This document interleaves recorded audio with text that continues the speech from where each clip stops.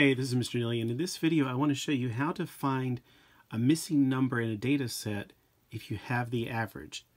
So let's assume that every quarter, you know that Mr. Neely has 4 quizzes, or basically tests. So what if on the first test somebody got a 92, and then they did even better on the second test and got a 93. Ooh, but then on the third test, they didn't quite grasp the material like they wanted to. They got an 80. What would they need to get on that fourth test if they're really aiming to get an A, which is, of course, a 90? So they want to get at least a 90 overall. That would be their average, their mean. Well, you can fudge around with it, try to, up this and down this and try to figure it out like that. Or you can simply say, okay, look, there's 4 tests, right? So I know that if I have an average of 90, I know that for all 4 tests, I need to have the total of what 4 times 90 would be. So 4 times 90 is, well, 360.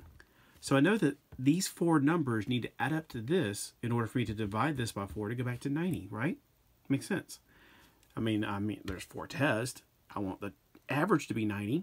Well, the average is when you take the total and divide it by whatever the number of tests are, or the number of data, to get your average. So we're kind of working backwards here. So let's take these other numbers that we actually know. Let's take those and add them. So you have 92 plus 93 plus 80. Now remember, we're working with data, and we have a lot more numbers than the ones you'll be doing today. So grab that calculator. It's okay. We're going to take 92. And I know we can do this without a calculator, but there's going to be a lot bigger numbers today, so get that ready. So if you put the numbers in correctly, you have 92 plus 93 plus 80 is equal to 265. Right? So I want to find the missing number. Well, if all of these equal 265 and I need one more number to get that, what are you going to do? You know that all of this added together will get you this, because if this divided by this gets you this, well, of course, we're going to just take this number and we're going to add it to the number we don't know to get this. Well, I mean, obviously, if we don't know that number, we just subtract this from this. All right, so we grab our calculators and we put 360. We're subtracting 265. So it looks like on the last test, we're going to need to get a 95. Now, there are other ways to do this as well. We can do this with more algebra, adding and dividing and multiplying with the equal sign and everything.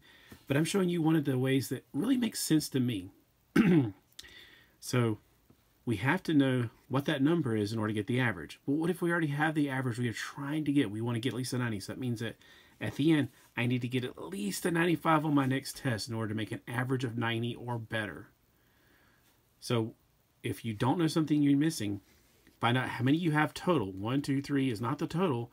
There's going to be 4 tests total. Multiply it by the average you're trying to aim for. Get that number right there. Make these numbers and this number. Make this plus this total to this. Okay? So I hope that makes sense. You're kind of just working backwards on this one. If you have any questions, make sure you bring them to the table on Tuesday. And I will see you then.